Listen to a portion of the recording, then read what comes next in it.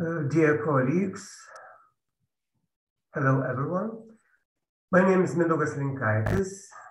It is a great pleasure to greet you from Lithuania, from Vilnius University Life Sciences Center. Although Vilnius University was established in the 16th century, this is one of the oldest in the region.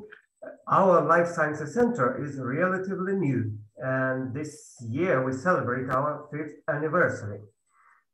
The Vilnius University Life Sciences Center is home to 3 academic branches that take part in joint activities: the Institutes of Biochemistry, Biotechnology, and Biosciences. The Instruct-ERIC is a single point of access to technology and expertise for structural biology research. Lithuania became a new member of Instruct-ERIC since the beginning of last year, 2020. So now Instruct-ERIC has 15 members. And we are happy that the Vilnius University Life Sciences Center scientists not only have access to the unique infrastructure now, but they also are eligible to apply for funding to use structural biology services at all Instruct centers, as well as training courses, internships, and research and development awards. I am honored today to present 2 speakers of the webinar Instruct Lithuania. Professor Gintaras Valinčius works in biochemistry field and biophysics interface. He's a director of Vilnius University Life Sciences Center, and Professor Virginijus Šikšnys is a biochemist, Kavli Prize winner, whose lab independently developed the gene editing tool. Today, Professor Valinčius will give us a speech about biomembranes on a chip. Please, Professor, the floor is yours. Thank you, Mindaugas. First, of course, I would like to thank Instruct for giving us opportunity to present our center as a new member of Instruct institutions, and also thank you, Mindaugas, very much for a brief introduction. So today I will be speaking about tethered phospholipid bilayers for protein membrane interaction studies. This technique and technology is being developed at Life Sciences Center for quite some time, in collaboration with other centers across the world.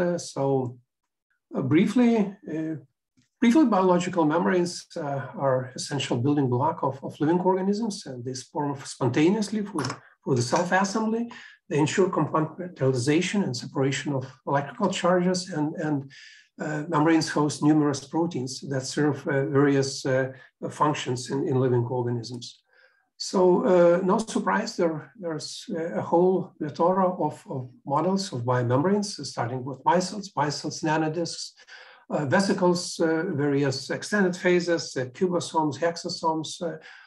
Planar membranes, including black lipid membrane, are very well known, and membrane model which contributed to a huge number of discoveries in the membrane biochemistry.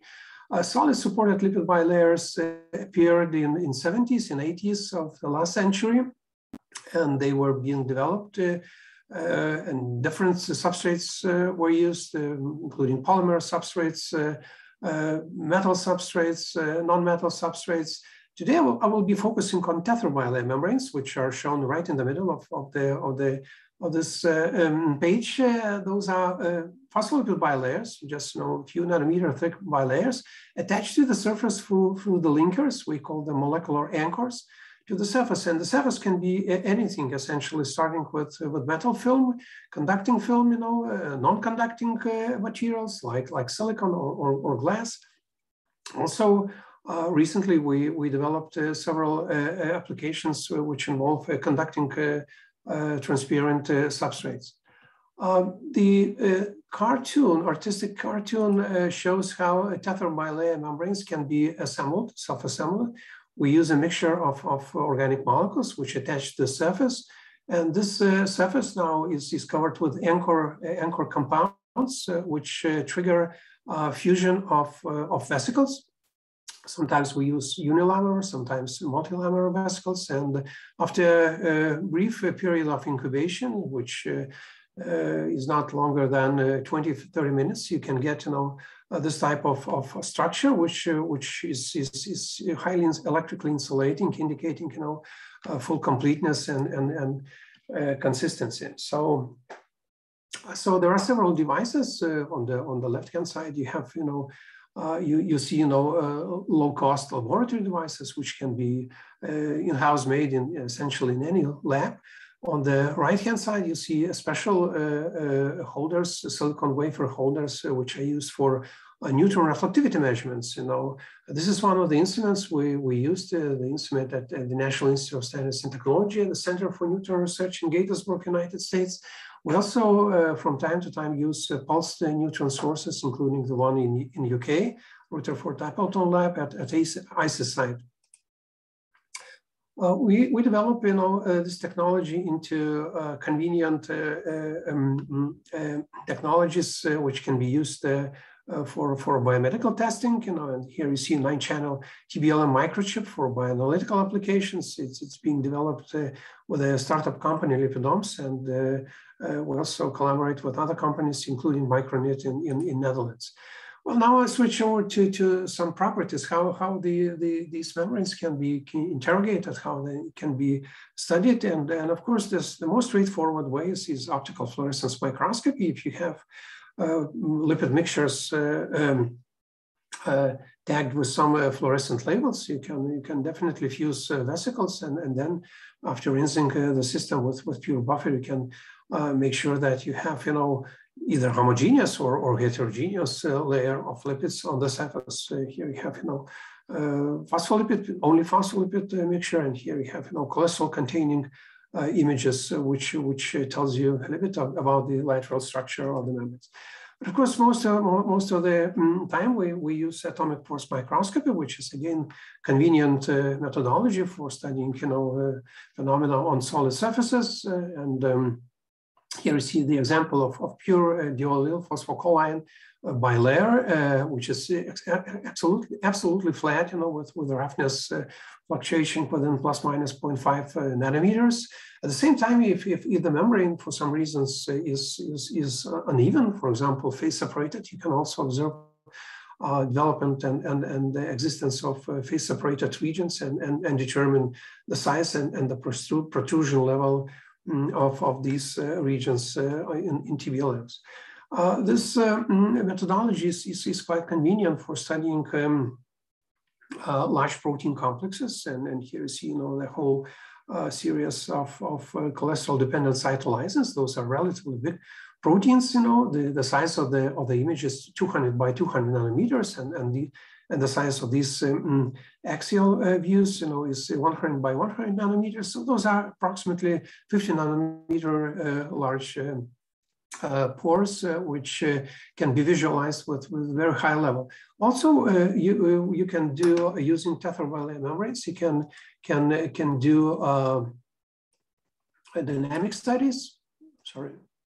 Dynamic studies of the protein pore formation. You can observe, protein growth in real time. Also, you can see diffusion of the pore fragments in the bilayer matrix. You see, the protein, the part of the protein pore will diffuse into the image. Right now, you have, the third pore here, which just came and joined and formed some type of cluster. Also, you can determine the typical time frame within which the pore protein forms. This is the first kind of a seed of the pore, which grows into the ring-like structure, and this is the second seed, which appears in the center of the image, and after approximately 10-20 seconds, you can see the formation of almost intact pores. So both techniques, both static AFM and dynamic AFM, are at Life Sciences Center here at Vilnius. So anyone can, who wish to use this technology can come to Vilnius and do measurements in Vilnius.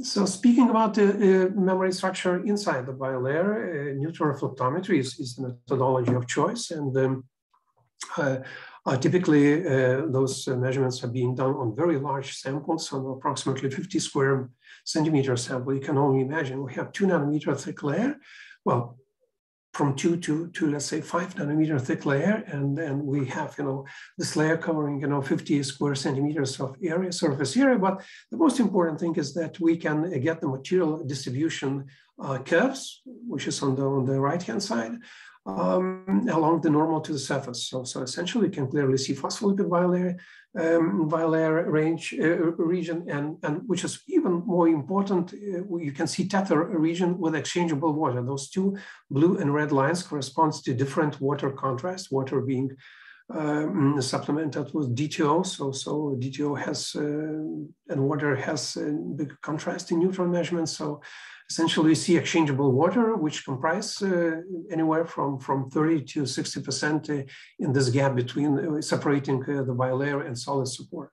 Actually, our group, together with American scientists, was the first who experimentally have proven, the existence and of this gap and water fill gap and the existence of exchangeable water.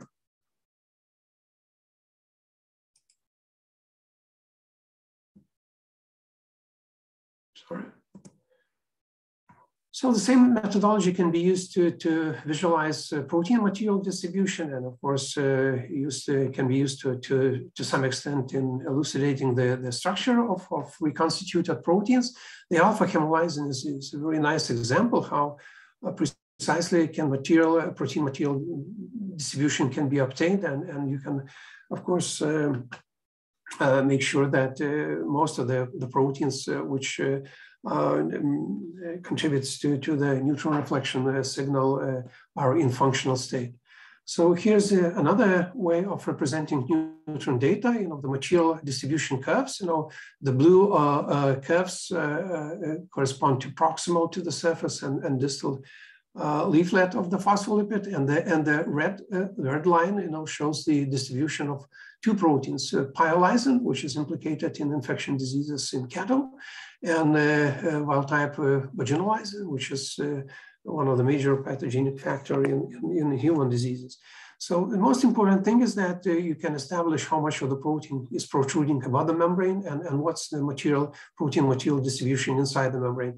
Surprisingly, 2 different experiments done on 2 different times and 2 different systems, reveal very similar protein structure inside the membrane, which is consistent essentially with the atomic force microscopy data in the part which is related to the protrusion of the protein above the membrane. Approximately 6-7 nanometers is typically the size of the protein, which is just going out of the membrane, sticking out of the membrane.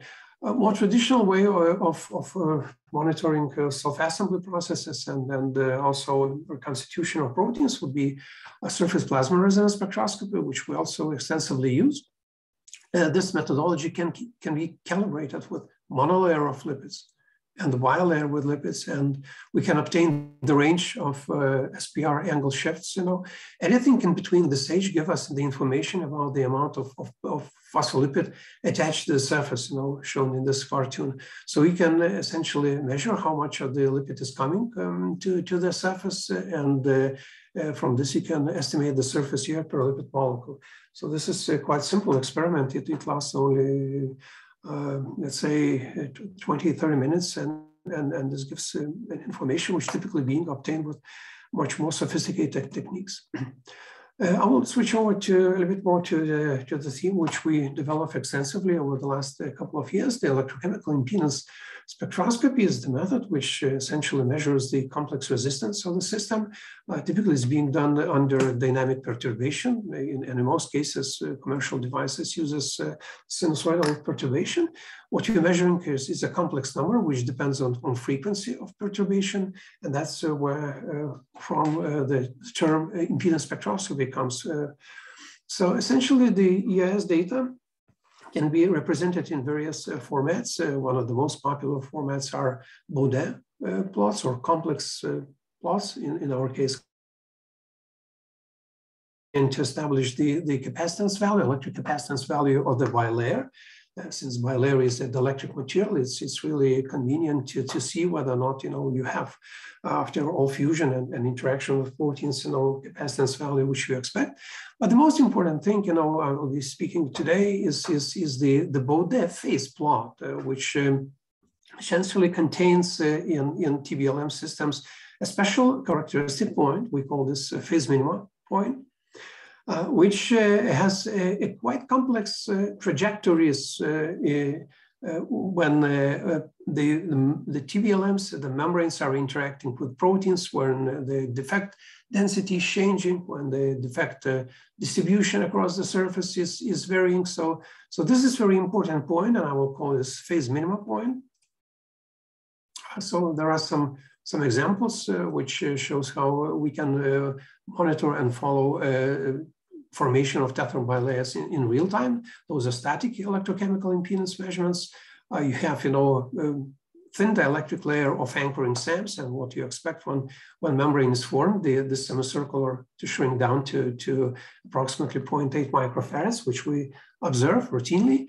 And those are dynamic electrochemical impedance, which allows you to continuously follow the process and interrogate, all these details, how, through which stages, the spectral development occurs. And from this, you can deduce about the mechanism of the fusion. So the electrochemical response on ideal homogeneous bilayer is straightforward. So this is the capacitive response. And as I mentioned, you can expect capacitance in the range of 0.8, 0.9 microfarads, which we observe. But when it comes to defects, and any protein material sitting in the membrane is a defect, strictly speaking, some of them are water-filled pores. Some of them are just perturbing local structure and increasing the electric constant and allowing some ion flux to go through those sites. So we showed that, due to the asymmetry of the system, essentially the electric field distribution is very, very complex. Actually, this cartoon was just the hypothesis which allowed us to come up with an analytical solution for the response for the ideal hexagonal array of defects, which was done in 2012.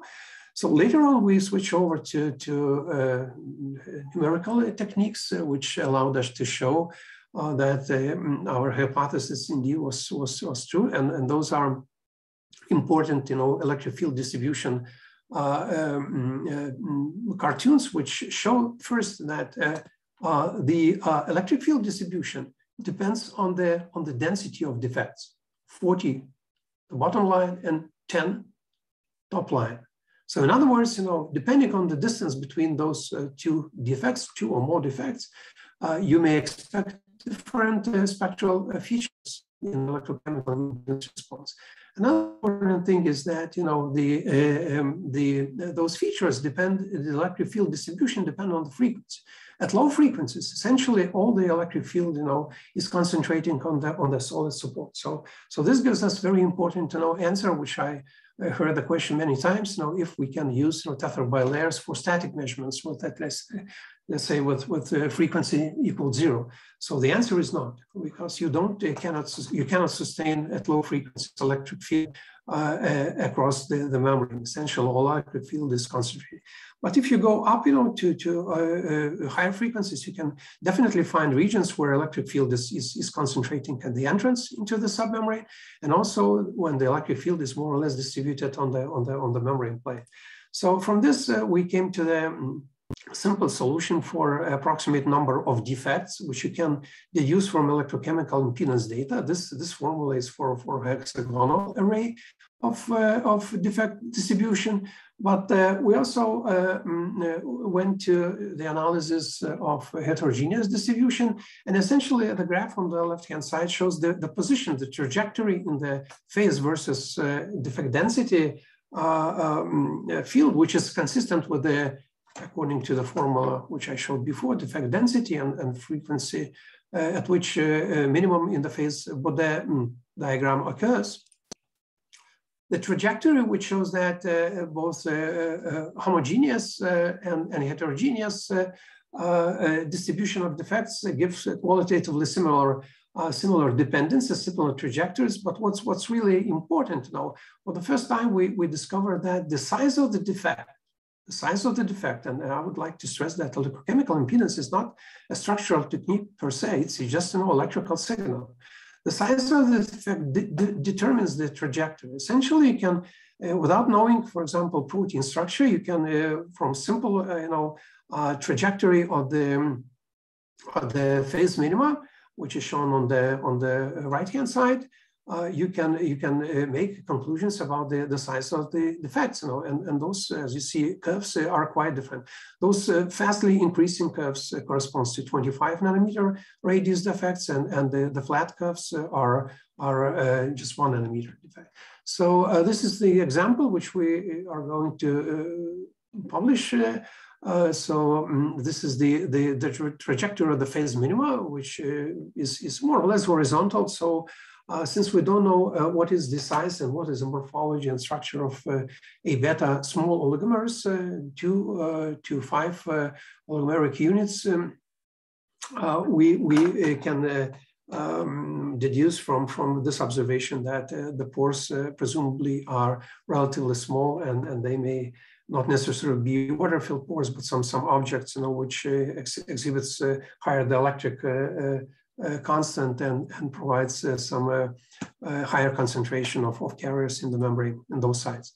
So if we go further, this is the plot which shows that essentially you can build, graphs which allows to from the data, electrochemical impedance data, the phase minimal position and its development during the reconstitution of protein, follow both defect density variation and the size variation of defects. And here is the example of Virginijus, which is being reconstituted into the membrane at relatively large concentrations, approximately 1 to 2 nanomolar concentration.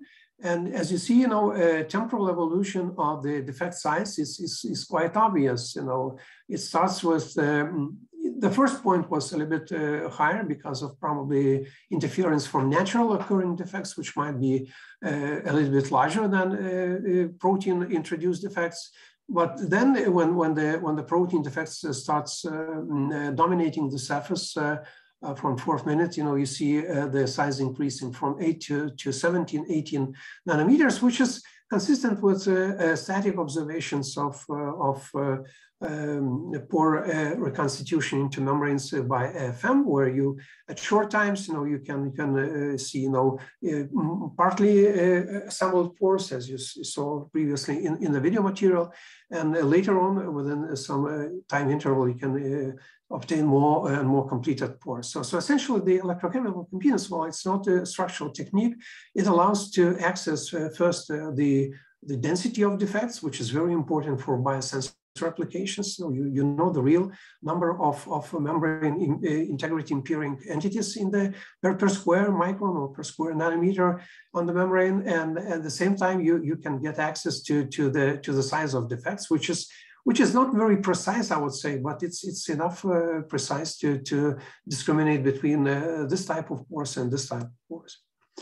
And also one of our latest is to trying to figure out if we can identify the cluster formation on the surfaces by using non-structural techniques like electrochemical impedance spectroscopy. So here you see 2 examples. Pneumolysine typically gives more or less random distribution of entities that impair membrane integrity, and as you see, the minima point moves more or less horizontally along the frequency scale, which is essentially comparable to the defect density scale.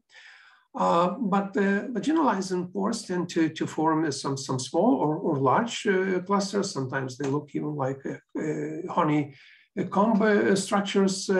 And we, through the modeling, through the appropriate modeling, we ask the question if we can distinguish those 2 cases, because as you see, essentially the phase trajectory, upward phase trajectory, is also consistent with the growth or the pore size. So essentially, if the phase increase is related to the pore size growth, This probably puts some questions whether or not we can discriminate between, let's say, increasing pore case, discriminate between two cases when the pores, when you challenge pore-forming membrane with pore-forming proteins can be distinguished from the case when those pore-forming entities are just simply clustering into clusters. And monospectra didn't give us much more information because those family of three curves, homogeneous, random, and clustered, they look very similar. They are very similar, like small in the small defect domain and large defect domain. But when we looked deeper into the shape of the minima, so we found that the full width at half minima can be used in conjunction to the position of the minima on the frequency scale. We defined the parameters zeta. Essentially, this is just diagnostic parameter which dependence from frequency can tell us in what range, range of clustering you can expect your system would be. So when you have the left-hand graph corresponds to the situation when the experimenter doesn't know exactly what is the size of the protein. So this is the range of anywhere from 1 to 25 nanometers. So you get quite wide ribbons, and in most of our cases, we definitely detected some clustering. Those are experimental points. But if you know more precisely what is the size of your defect, for example, here we work with alpha hemolysin, which forms a relatively small pores with 1 nanometer radius. We clearly can tell that the alpha hemolysin still exhibits some propensity of small propensity for cluster formation. Maybe this is not alpha hemolysin. Maybe this is the feature of the surface, on which the membrane is assembled. So this is still an open question, but the statement is that yes, the electrochemical impedance can distinguish clustered cases from random defect distribution cases. And finally, our latest is the eternal question, whether or not we can deduce information, physical information, including microscopic information from electrochemical impedance data, just analyzing the spectra and just giving, just finding from the spectra the type of distribution of defects. And those are quasi experimental data sets. We've done this with the real experimental data sets. Now it's being in preparation, but a quasi experimental data set gives us very definitive answers. So yes, we can recover from electrochemical impedance spectra the distribution type. It's quite a complex distribution, one peak here and the shoulder here. So all these details can be recovered, and at the same time, of course, numerical parameters can be obtained. Of course, as we expected, the radius of defects cannot be precisely determined if you are looking for a type of distribution and say simultaneously looking at the defect size. But the defect density could be obtained with good precision, and other parameters also are pretty much precise. So finally, several applications by sensors, the straightforward way of application of electrochemical impedance in tethered bilayers, both in SPR methodology and EIS methodology. EIS methodologies, in our opinion, at least in this system for Virginijus detection, is much more sensitive. Biosensors for membrane-associated proteins, the heat shock protein is not a transmembrane protein, at least to our knowledge. HSP elevated levels in urine are associated with bladder cancer. So we show that in urine. In other biological systems, TVLMs can be used and quantitative information can be obtained. And finally, immunoelectrochemical testing by ES to identify the pore-forming toxins also can be done. This is pretty much standard operation. You do two-channel measurements. You inject sample with monoclonal antibodies for the toxin you're looking for. And if signal is positive, then the answer is positive. And if it's negative, so either you don't have toxin or you have some other type of toxins. So finally, I would like to briefly tell that all these methodologies I was talking about are available through our open access center at Life Sciences Area in Vilnius, which you can access on the internet using this address, and then the contact person is Mrs. Aurelia Gefenine. Essentially, these techniques, including both instruments and membrane techniques, are available for external users as well. So briefly about research team. The research team is at Life Sciences, located at the Life Sciences Center at the Institute of Biochemistry. I really appreciate all the input which I received in preparation of this talk by Rima, Maria, Tadas Ragaliauskas, Tadas Penkauskas, Filipas Ambrulevičius. Thank you very much. And there are other members of our groups. We collaborate extensively with people from the Faculty of Mathematics and Informatics. We really would like to acknowledge our colleagues from the Institute of Biotechnology, from Immunology, also from Lithuanian Health Sciences University. And of course, this development of these technologies wouldn't be possible without international collaboration. Mostly we worked on this project with scientists from NIST, National Institute of Science and Technology in Gaithersburg, also from fellows from Carnegie Mellon University, Oakland University. Actually, at the project time, Duncan was associate of NIST. And also we collaborated with people from Irvine University, California, and Ohio State University in Columbus.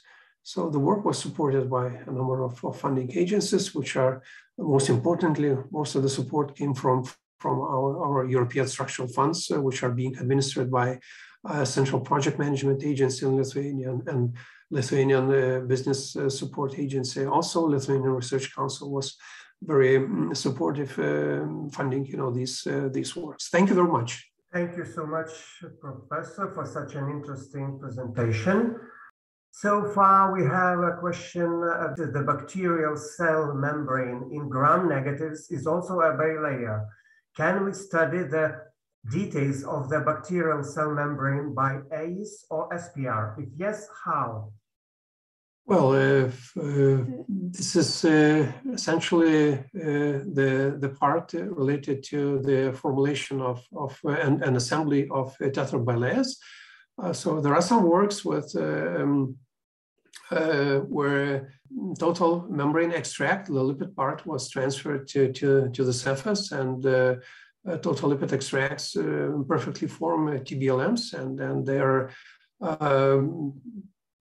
well structured so that electrochemical impedance, which is very sensitive to defects, actually. The electrochemical impedance senses defects at the level of 10 to the minus 7, 10 to the minus 8. This is very small density compared to other methodologies. So in bacterial membranes were transferred to the surface, and I can probably send you the link to the publication, which was done, as far as I remember, at Leeds University in UK. So the full composition, which includes proteins, to my best knowledge, is not been transferred, and at least it was not shown functionally that proteins, bacterial proteins in the membrane can function in the same way as they do in bacteria. So this is, I believe, at least currently, this is more like a technique which is minimalistic. So you essentially assemble the membrane of one or another composition, including bacterial compositions, and see how one or another protein, one or another ion pump or pore forming protein behaves, what is his structure, what are the steps of polarization, what is being affected by the composition of the membranes.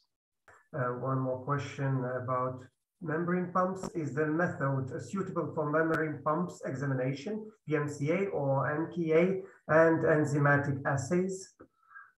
Well, the second part, enzymatic assays, these membranes can be definitely used to explore the enzymatic activity of proteins which are involved in lysis of lipids. For example, phospholipids, and that was demonstrated quite long time ago, including in our group. We show that phospholipids A2 can be quantitatively detected, and its activity can be assessed by using TBLMs. Speaking about the pumps, any pumps, active pumps, which essentially requires some energy source, of course, requires a complex procedure for a constitution of the whole complex of the proteins. There were attempts, numerous attempts to assemble ATP pumps, but one detail is very important. If the pump requires bias potential, essentially the constant potential difference across the membrane, it's really challenging working with TBLMs, as I showed in my slide, which indicated the electric field distribution. Essentially, when the zero goes when the frequency goes to zero, essentially when you have a constant potential difference across the whole interface, the electric field drop is concentrating on the solid substrate surface, what we call on the Helmholtz layer, so which is separating solid support from the submembrane layer. So no electric field is essentially across the membrane, which is essential moment in some pumps which are dependent on the potential difference, electric potential difference. Thank you. One more question. How much protein is needed and how long do the experiments take, for instance, to look for clustering? Well, clusters typically, membrane protein interaction is definitely a concentration dependent process. And in some cases, for example, with Virginijus and with some cholesterol dependent toxins, we can observe the development of the signal within the first 5 to 10 minutes. So this was clear from SPR temporal curves, which I probably can still have, can give. So you can see that, essentially you can see the development of the signal within first 200-300 seconds, so essentially within several minutes. And in electrochemical impedance, definitely you can see the development of the signal immediately after you inject the sample into the chamber, into the vial. But speaking about the sensitivity of the membrane to the entity which impairs membrane integrity, it all depends on the type of the defect. If the defect is just perturbing the structure, local structure of the phospholipid arrangement, and this leads to an increase of the relative dielectric constant, most likely you will need higher concentrations, as we experienced working with amyloid beta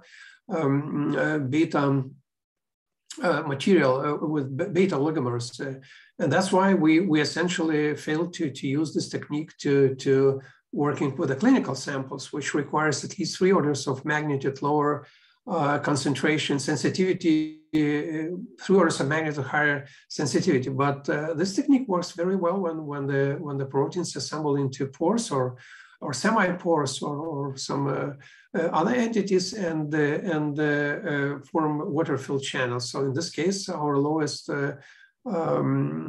concentrations, which we managed to detect, were in the range from 10 to 20 picomolar concentration, which is comparable to physiological levels of toxins in liquids and tissues. Speaking about the clustering, in many cases occurs simultaneously with the protein pores grow, as I showed you in the first video. So at the same time as one pore is just increasing, is growing, you see another pore is actually not the pore, but the fraction of the pore is migrating in the laterally migrating and sticking to the another pore. So there's probably some interaction between those pores in the case of cholesterol dependent toxins, which it triggers cluster formation. Thank you so much, Professor Gintaras Valinčius. And now I would like to present our second presenter, Professor Virginijus Šikšnys. And he's a biochemist, a Kavli Prize winner, and his lab independently developed the gene editing tool. So Professor Šikšnys will give today a speech about bacterial immunity. Please, Professor, the floor is yours. Thank you very much for your kind introduction. It's my pleasure to be here. And I'm really happy that Lithuania finally became an Instruct member. So I still remember the first meeting many years ago when Dave Stewart and Susan Denke came to Vilnius to discuss the possibility of Lithuania to become Instruct member. And finally, I am glad to see that this happened. And today I'm going to talk about bacterial immunity that provides resistance against invading viruses in bacteria. And phages are major parasites of bacteria, and they infect bacteria in order to replicate and often kill bacteria when replication is completing. In this respect, phages represent a lethal threat to bacteria. However, despite of this deadly threat, bacteria thrive and multiply. And this is because that during the evolution, bacteria was able to build antiviral defense barriers that interfere with viral infection. And since it's vital for the phage to get into the bacteria, phages are constantly evolving and trying to break the existing defense barriers. And this forces bacteria to create new antiviral defense barriers, and this bacteria arms race between phages and bacteria are going on and on. In my lab, we are interested in molecular mechanisms of different antiviral defense systems in bacteria. Different antiviral systems or genes encoding different antiviral systems in bacteria are clustered in a so-called defense islands. And in these defense islands, genes encoding, for example, restriction modification system, CRISPR systems, and other antiviral defense systems are clustered together. And taken together, these genes comprise a primitive immune system of bacteria that provide resistance against invading phages.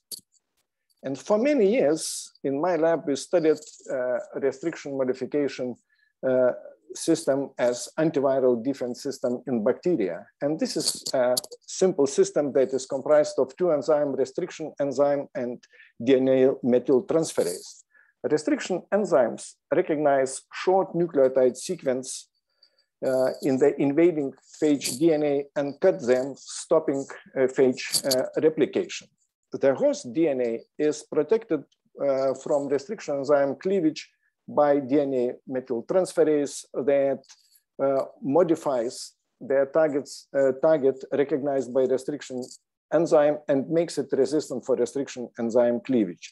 So in this respect, a restriction modification system functions as an innate immune system of bacteria that is able to differentiate between self and non-self DNA using a methyl tag on the specific sequence in the DNA. And restriction enzymes, or type 2 restriction enzymes, they recognize short nucleotide sequences like the one shown here for ECO1 restriction enzyme and cut within or close to the target site, introducing a double strand break. And restriction enzymes are very diverse, and there are thousands of different restriction enzymes that recognize very different nucleotide sequences. And in my lab, we aim to understand how different restriction enzymes achieve specificity for their target sites using a combination of X-ray crystallography, biochemical and biophysical experiments. So, as I just told you, restriction enzymes are very diverse, and for our studies, we decided to choose a family of restriction enzymes that recognize target sequences that contain a conserved CCGG tetranucleotide core that is flanked by different nucleotides outside the conserved CCGG core. And we aim to solve the crystal structures of restriction enzymes belonging to this group in order to understand how nature achieved specificity for different nucleotide sequences. And we also wanted to correlate the crystal structures of restriction enzymes with their biological function and specificity. And this project took nearly 20 years, but at the end, and it started in the lab of Robert Huber when I was a visiting scientist at Max Planck Institute of Biotechnology, and Saulius Gražulis and Matthias Bochtler were the key persons behind this project. So finally, we were able to solve crystal structures of all restriction enzymes belonging to this family. And using the structural information, we were able to identify that all these restriction enzymes, in fact, contain a conserved structural core comprised of 5 beta strands that are flanked by 2 alpha helices. And this structural core carries conserved amino acid residues that are responsible for the recognition of the CCGG tetranucleotide. And the outer nucleotides outside the CCGG core are recognized by amino acid residues that are located on the additional structural elements that decorates the conserved structural core.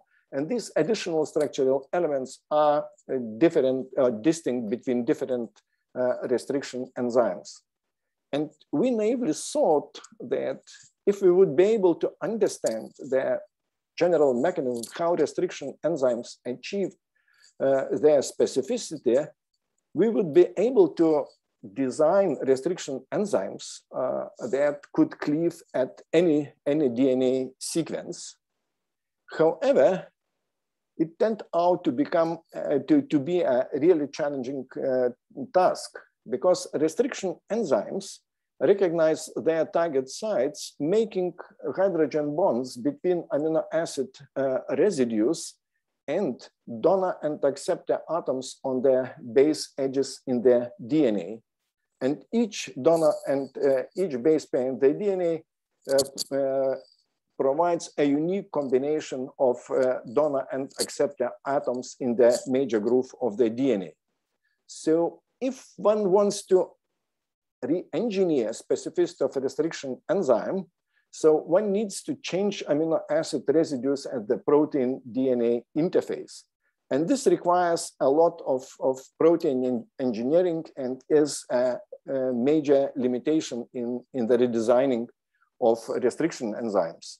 And even if one succeeds to design new restriction enzyme variants that are able to recognize different nucleotide sequences, these variants are often prone to off-target activity that in the restriction enzyme field we call star activity. So at some point in my lab, we became a bit frustrated by these re-engineering efforts and started to look for something new. And in 2007, a paper appeared in a Science journal that claimed that a new antiviral defense system called CRISPR has been discovered in bacteria. So when phage infects bacteria, most of the bacteria dies. However, a small number survive. And it turned out that in the survivors that carried CRISPR-Cas system, the bacteria was able to hijack small pieces of invading viral DNA and insert them as spaces in a CRISPR array in the bacteria genome. And later use these newly inserted viral DNA fragments as template to produce small RNA molecules that are called CRISPR RNA. And these small RNA molecules, together with Cas proteins encoded by Cas genes in the vicinity of CRISPR array, form a so-called effector complex that is able to distract invading viral DNA during the next round of infection. So in this respect, CRISPR-Cas system in bacteria functions as an adaptive immune system that is able to memorize the invader by inserting pieces of invader's DNA into the host genome. And in my lab, we aim to understand how different CRISPR-Cas systems that are present in Streptococcus thermophilus bacteria provide interference against invading viruses. And Strep thermophilus is an important industrial strain that is used for production of cheese and yogurt. And it carries 4 different CRISPR-Cas systems that belong to different CRISPR-Cas types. And the next question is which CRISPR-Cas system you choose for your studies. And we decided to focus on the CRISPR-3 system of Strep thermophilus because of 2 reasons. First, it contains the smallest number of Cas genes. And next, one of the proteins encoded by the Cas9 gene showed putative active site residues that we previously seen in restriction enzymes. So we decided, because we didn't know how to work with Strep thermophilus, so we decided to transfer the CRISPR-3 system of Strep thermophilus into E. coli, that is a workhorse in the lab. Giedrius Gasiūnas, who was a doctoral student in the lab together with Rimas Šapranauskas, were able to clone the CRISPR-3 system in E. coli. And it turned out that the CRISPR-3 system of Strep thermophilus transplanted into E. coli was able to provide resistance against invading phages or plasmids if a matching DNA sequence was present in the CRISPR array. So this was the first demonstration that CRISPR systems are transportable between different organisms. And then using genetic tools that are available in E. coli, we were able to show that Cas9 is a sole gene that is required for interference against invading phages and plasmids. Next, we aim to characterize the Cas9 protein that is encoded by Cas9 gene. And Giedrius Gasiūnas was able to isolate Cas9 protein, and it turned out that Cas9 protein purified with 2 small RNA molecules, 42 nucleotide CRISPR RNA and 78 nucleotide tracer RNA, that formed a partial heteroduplex. And then, using a set of biochemical experiments, we were able to show that Cas9 protein, guided by the CRISPR RNA molecule, is able to locate the target in the DNA molecule and bind to it, forming a structure that is called an R loop. And then Cas9 protein, using 2 different active sites, is able to cut DNA, introducing double-strand break. So in this respect, Cas9 protein functions as the RNA-guided restriction enzyme. And it's a bit ironic that actually we switched to CRISPR studies in order to, since we became a bit frustrated by our restriction enzyme engineering efforts and ended up with another restriction enzyme. However, there is one important difference. As I told you before, the specificity of restriction enzymes are achieved through amino acid interactions with donor and acceptor atoms on the base edges. In the case of Cas9, the specificity is dictated by Watson-Crick interactions between the CRISPR RNA molecule and matching DNA target. The simple modular organization of Cas9 RNP complex, where specificity is dictated by CRISPR RNA molecule and cleavage is provided by Cas9 protein, created a universal platform for engineering of versatile RNA-guided DNA cleaving enzymes. Indeed, by simply changing RNA sequence in the RNP complex, restriction and Cas9 protein could be addressed to any target in the genome where it will introduce double-strand break, and this double-strand break will trigger mechanisms of the cellular repair that could be used for the gene knockout or knock-in. So the simple programmability of Cas9 RNP complex by RNA molecule created a versatile tool for genome editing in different model organisms. And Cas9 protein is really a great tool that is now rapidly advancing into the clinic for treatment of different diseases, including cardiovascular disease, liver disease, or ocular disease that cause blindness. So it's a great tool. However, there are still some challenges that limit Cas9 applications. And in my talk today, I will focus on the Cas9 challenges that are related to targeting space limitation, or so-called PAM problem, and delivery size limitations. Since there are challenges, one could also look for solutions that could allow you to overcome these challenges.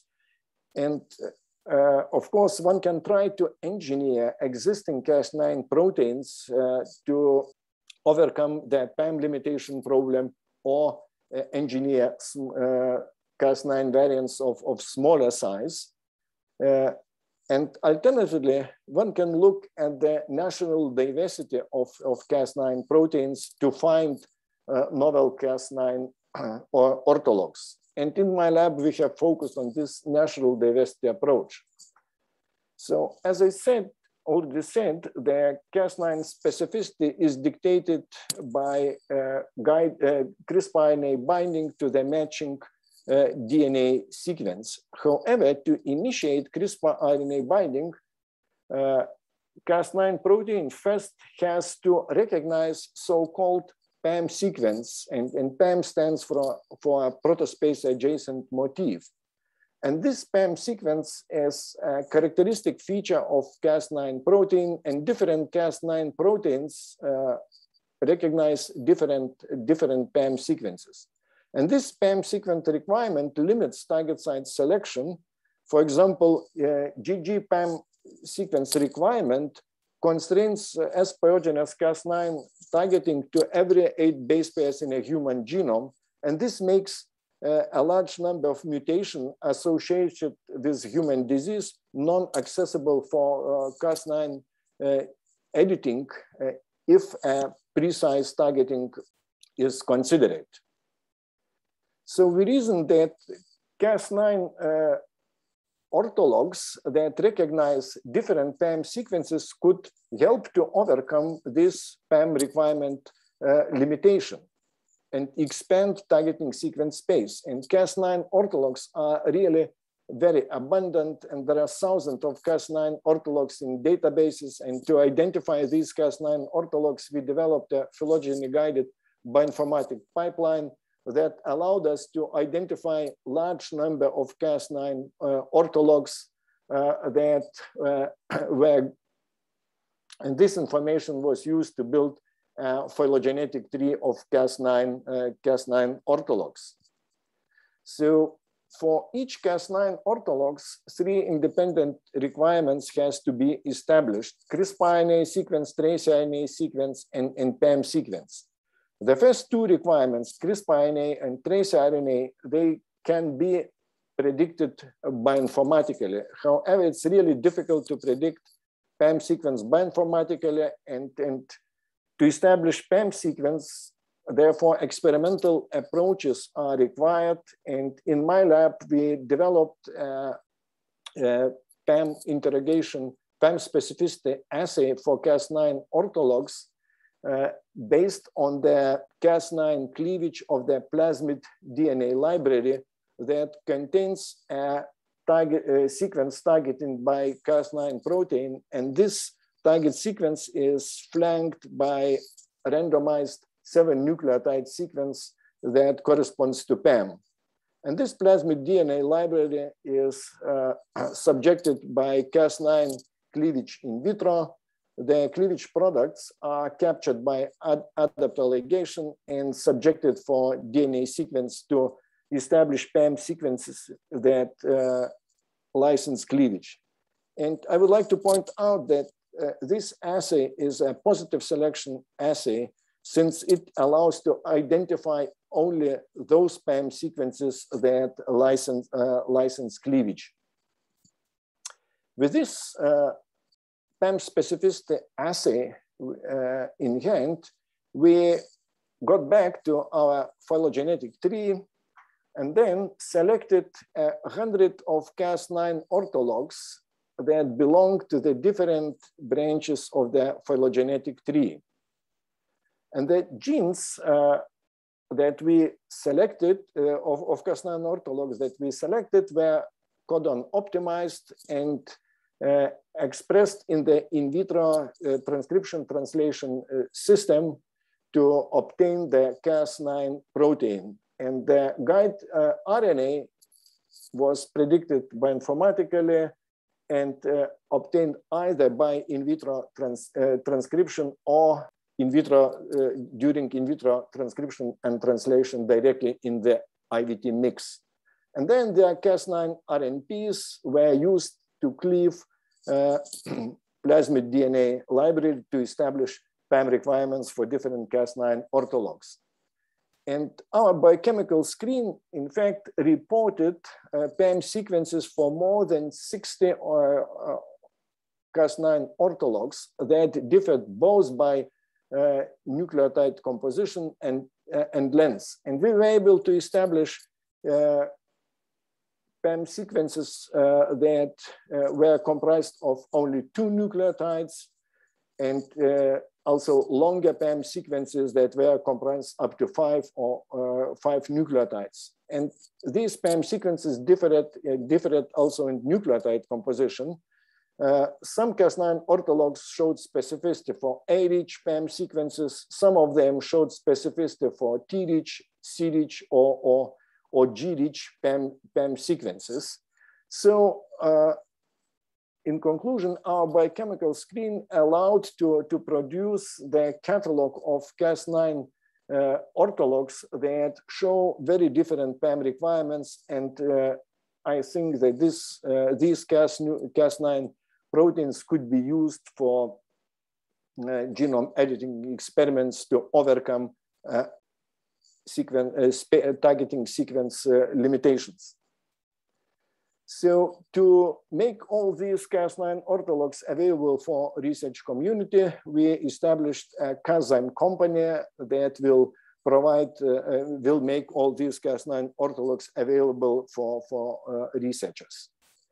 So in the next few minutes, I would like to talk to you about our efforts also to overcome delivery problems for Cas9 orthologs.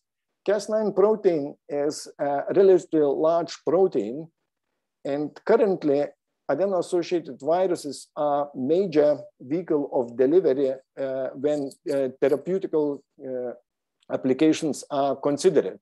However, AAV vectors have their own cargo packaging limit, so therefore smaller Cas9 variants or smaller variants of other genome editing tools are highly desirable.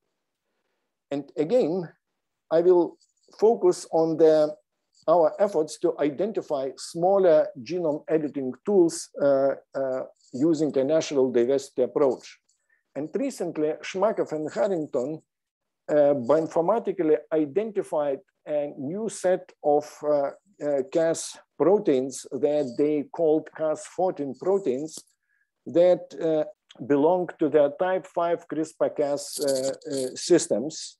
And these Cas14 proteins that, according to a new nomenclature, are called now Cas12F proteins, belong to the same protein family as Cas12A or CPF protein of type 5 CRISPR-Cas system that is also widely used for genome editing experiments.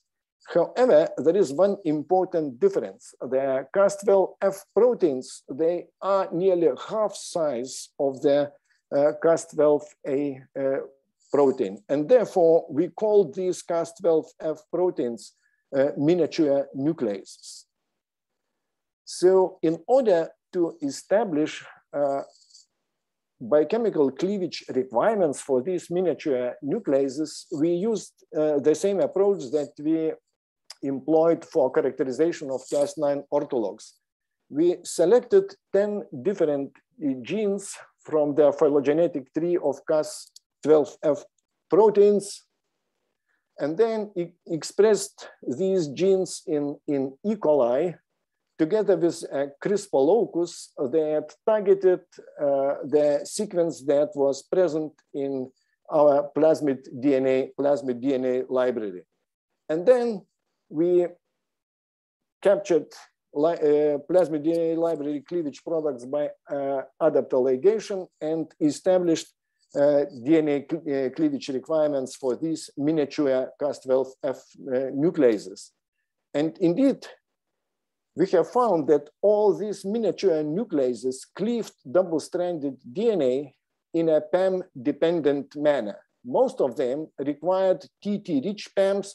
However, one of them showed preference for CC-rich PAM. So next, we decided to explore whether these miniature nucleases, in fact, could be used for genome editing in the eukaryotic cells. And for that purpose, we engineered a plasmid that contained two different plasmids that contained two different miniature nucleases and guide RNA that targeted 3 different sites in a human genome. And we transformed HEC cells with these plasmids encoding miniature nucleases and followed the genome editing outcome in the human cells using deep sequencing of these 3 targets that detect insertions or deletions at the target sites that results from the nuclease cleavage. And indeed, using deep sequencing, we were able to detect mutations in 2 of the 3 sites for the SP Cas12F nuclease, and no mutations were detected for AS Cas12F protein. So when our paper in Nature Communication was in progress, describing the new miniature nucleases and their application for targeted DNA modification, 3 papers appeared in 3 different journals that claimed that, in fact, miniature Cas12F nucleases could be used to engineer mammalian genomes and also for regulation of mammalian genomes. And also, another paper have shown that these miniature nucleases are compatible with adeno-associated viruses for the delivery into mammalian cells. So in the second part of my talk, I showed you that due to our efforts, we were able to expand the CRISPR toolbox. So now, instead of having a single pair of scissors, we have multiple scissors that recognize different PAM sequences. And these scissors can allow us to overcome PAM limitation for genome editing applications. And then also showed you that we were able to find miniature Cas12F nucleases that could help us to overcome the delivery problem. And due to the lack of time, I was unable to tell you the story about TNPB nuclease that is in fact the smallest genome editing tools that we identified recently, and this TNPB nuclease could be used for the genome editing applications. So I think that all these genome editing tools could be used for different genome modifications. And of course, such a variety of different genome editing tools cries for structural studies. And recently at the Life Science Center of Vilnius University, Glacios cryo-EM electron microscope has been installed. And I hope that during the next Instruct meeting, we'll be able to show you structural data that were obtained at the Vilnius University Life Science Center. So finally, I would like to acknowledge people who contributed to this work, my team at Vilnius University, my collaborators at Kazime Company, and also Cortiva AgriScience, New England Biolabs, and Cardia. And I would like to thank Lithuania Research Foundation and MITA for funding. Thank you very much for your attention. Thank you, Professor, for such an interesting presentation and inspiring and inviting. Any questions? So what type of structural experiments you foresee or would like happening first?